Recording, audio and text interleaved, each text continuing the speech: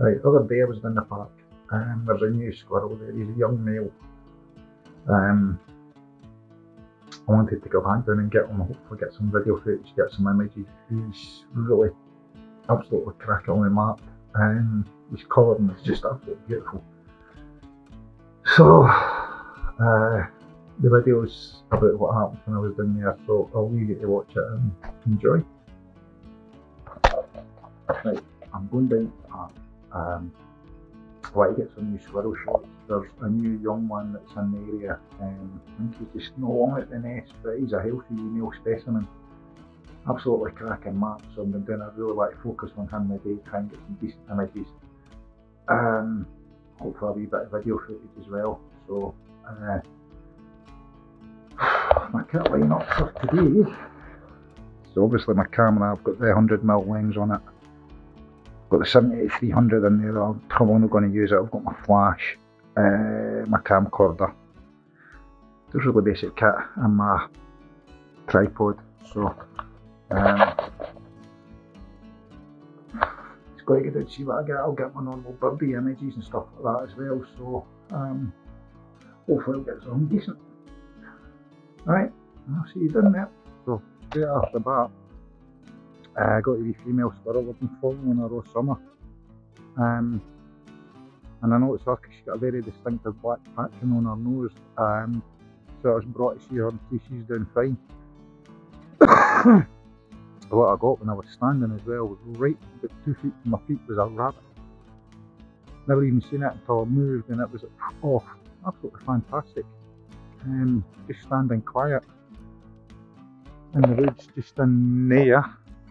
In that area, a little hole. I've never seen them in there. So good session. I mean, even if I walk away now with next to nothing, I'm still happy. So as I'm talking to you, at the feeding point, and you'll see the video camera there as well. Got a pigeon in eating, so I'm also getting some pretty decent footage of that. Got a couple of good images as well. So I came down for my squirrels and I'm not seeing them, so I need to persevere.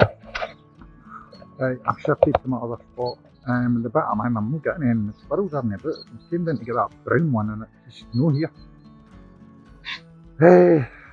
So I'm going to set up here. Well, I've got set up. I'll let them come in and see what I can get. It might be too late in the day. I have a funny feeling it is, so I could see me having to get up at 3 o'clock in the morning and go painkiller happy to get down here and do an early morning shoot. The things you do for a hobby. So I've been waiting at this bit for 40 minutes. I've only just got the bird coming in. Nice sign of the squirrels. None at all. You usually get 1 or 2 of them just foraging about. I'm a wee bit disheartened saying that. I see one now. I'm not sure if it's the male I've been wanting to capture. I think it is, and it's a stunningly marked little squirrel, so I'm hoping it will come over. When I luck, I'll get some images and hopefully a wee bit of video footage as well. Just have to wait and see. Right. I'm keeping quiet.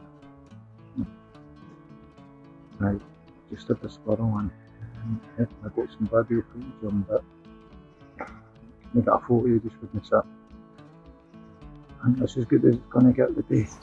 Right.